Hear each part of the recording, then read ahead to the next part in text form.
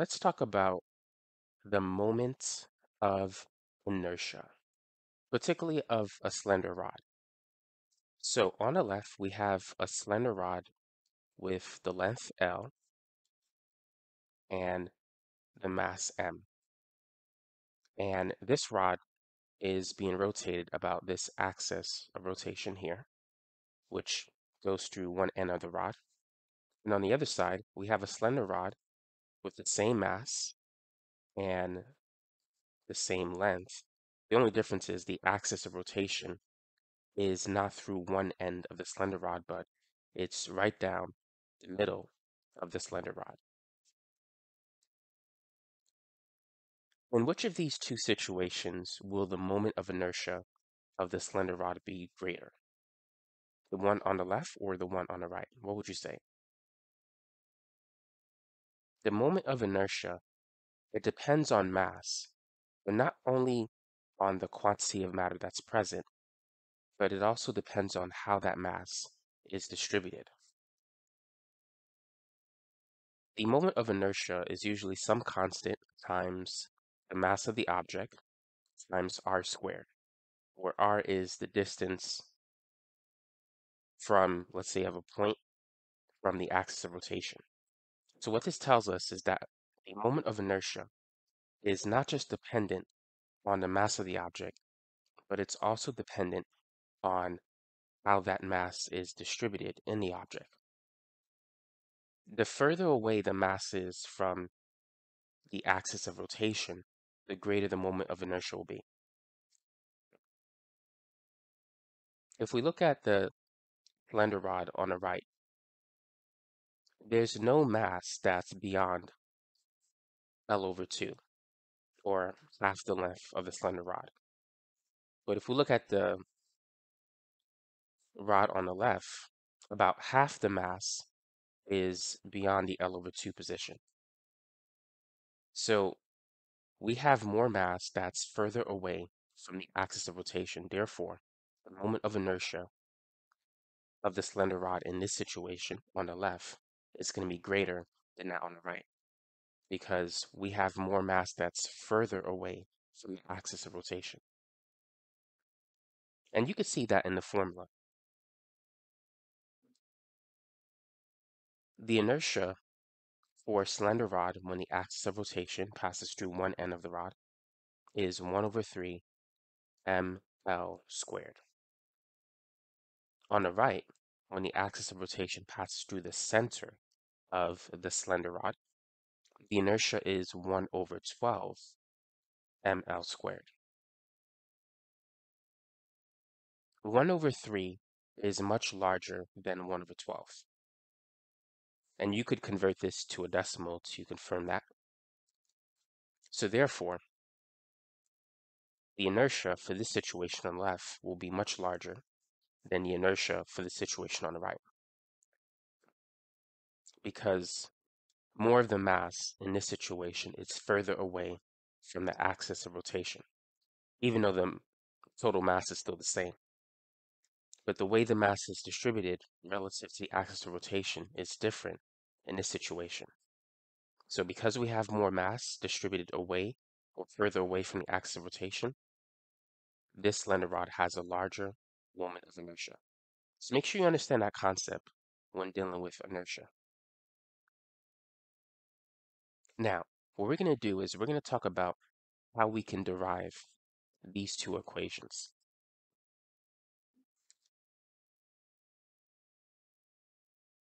Now, let's say we have a slender rod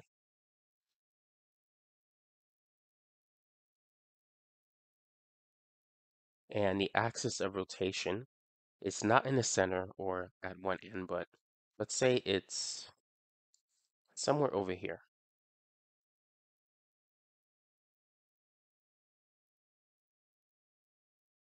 Let's say it's at a distance h units from one end. Now, the total length of the slender rod, we're going to call it L, which means this part is L minus h. Because if you add h and L minus h and negative h will cancel, giving you L.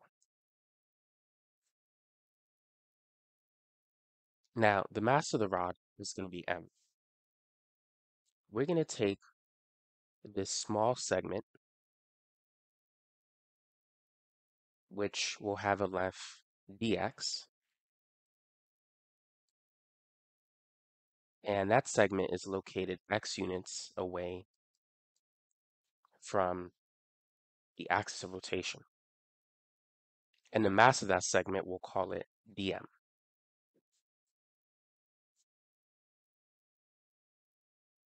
Now, in order to get the inertia, we need to integrate it. So the inertia is going to be the integral of r squared dm. If you integrate dm, you're going to get m. So mr squared is going to be some variant of that equation. So inertia is usually going to be in this form. We just got to find out what that c value is, the constant in front of the mr squared term.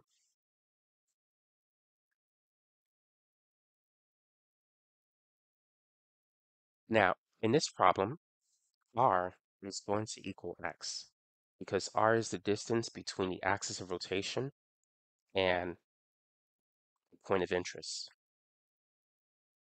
So since we're focused on this small little segment, r is the distance between that segment and the axis of rotation, which is x. So we can address our equation like this. We can replace r with x, giving us the integral of x squared dm. Now, we need to get dm in terms of x. And to do this, we can make a proportion. Now, assuming that the slender rod has a uniform density, we could say that the ratio of dm to m, that is the mass of this small segment relative to the total mass, that's going to equal dx over L. That is the length of this small segment divided by the length of the entire slender rod. The ratio of those two things should be the same as long as the slender rod has the same density throughout itself. Now, what we need to do is we need to solve for dm in this equation. So I'm going to multiply both sides by m. So we get that dm is mass over the length times dx. So now let's go ahead and replace dm with that result. So we have m over L times dx.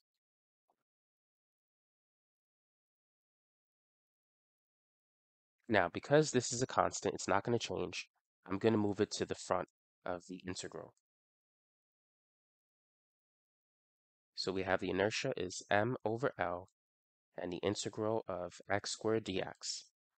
Now, the antiderivative of x squared using the power rule, when using the power rule, if you're integrating x to the n, it becomes x to the n plus 1 over n plus 1.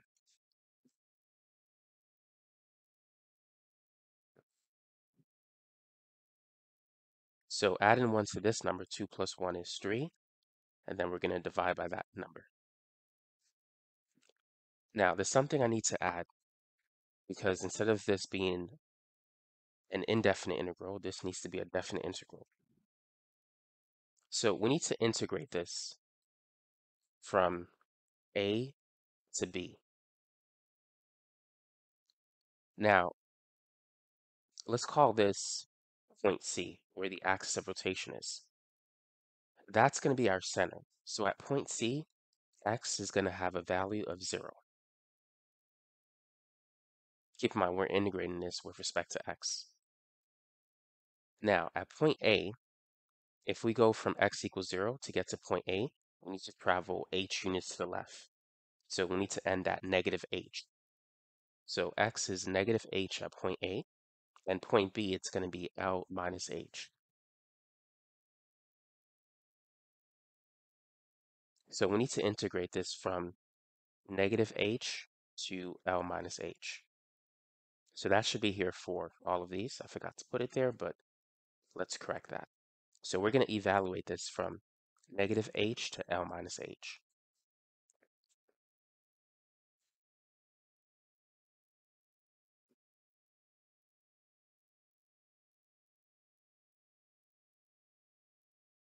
So first I'm going to rewrite this. I'm going to move the 3 over here. So we have the inertia is m over 3L, and then we have x cubed evaluated from negative h to L minus h.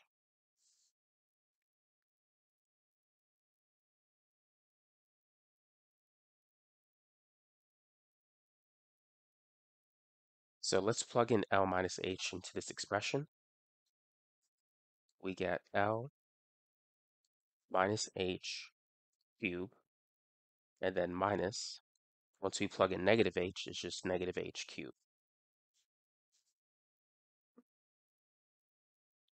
So at this point, let's erase some of this just to make some space. Now let's FOIL this expression. So this is L minus h times L minus h times L minus h. We have 3 of them. So L times L, that's going to be L squared. L times negative h is negative LH. This is another negative LH. So that makes negative 2LH. And then negative h times negative h is positive h squared. And then we'll multiply by the other L minus h on the outside. So L squared times L, that becomes L cubed. And then times negative h, that becomes negative L squared h. And then here we have negative 2LH times L, that becomes negative 2L squared h. I'm taking this one step at a time so I don't make any mistakes. And then negative 2LH times negative h, it's positive 2L, but h squared this time, since we have 2 h's. And then h squared times L, that's just L h squared. And then h squared times negative h is negative h cubed. So now let's combine like terms. We can combine these two and those two things.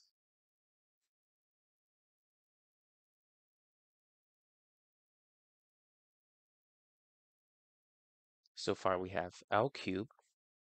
So this is like a 1 here, and this is a 2. Negative 1 minus 2 is negative 3. So we have negative 3 L squared h. And here this is 2 plus 1. So plus 3 L h squared. And then we have negative h cubed. Now this, negative h to the third power. Negative h times negative h times negative h, that's negative h cubed. And then we have another negative sign here, so that's going to be positive h cubed. So negative h cubed and positive h cubed, they add up to 0, so we can cancel them.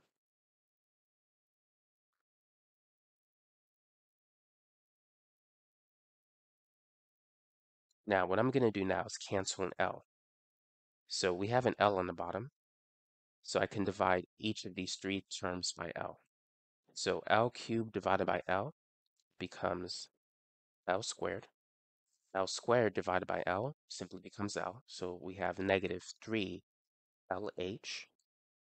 This L divided by that L, they just cancel each other out, leaving us with positive 3H squared. Now that's the equation we want to save.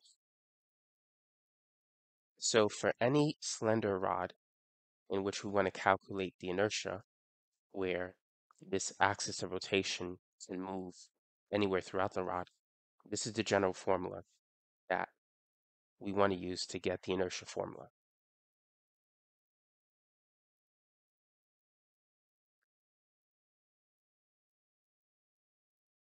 So let's go back to the situation where we had the slender rod, where the axis of rotation was at one end. So at this point, h is 0 because the way we got this equation, h was basically how far the axis of rotation was from one end of the slender rod. So I'm just going to draw that situation again.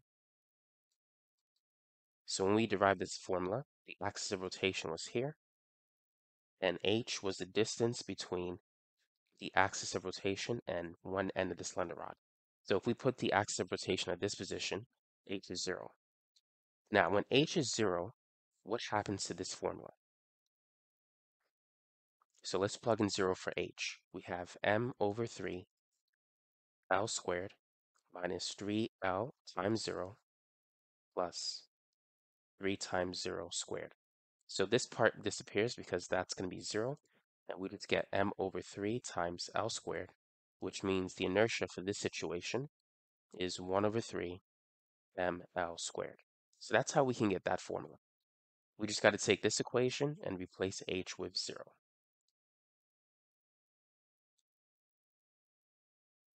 Now, what about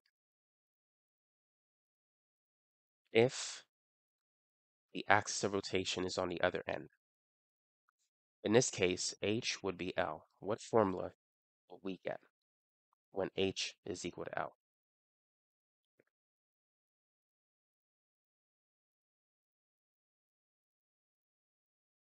So replacing h with L, we get this. So we have m over 3 times L squared.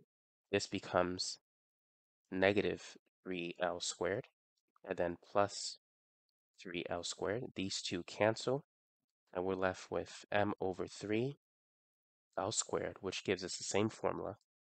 It's 1 over 3 ml squared.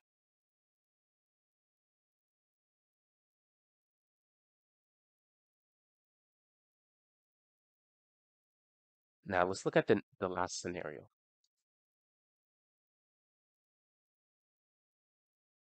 where the axis of rotation is at the center.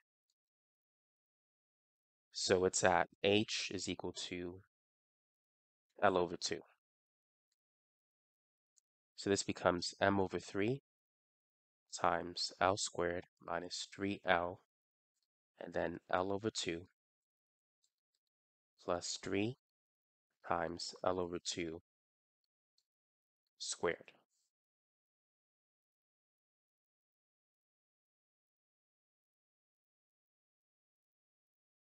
So what I'm going to try to do is get common denominators here. So L squared, I'm going to multiply by 4 over 4. So it becomes 4 over 4 L squared. Now this is going to be 3 over 2 L squared. I'm going to multiply 3 over 2 by 2 over 2. So it becomes negative 6 over 4 L squared. So when you multiply 3 over 2 by 2 over 2, you get 6 over 4.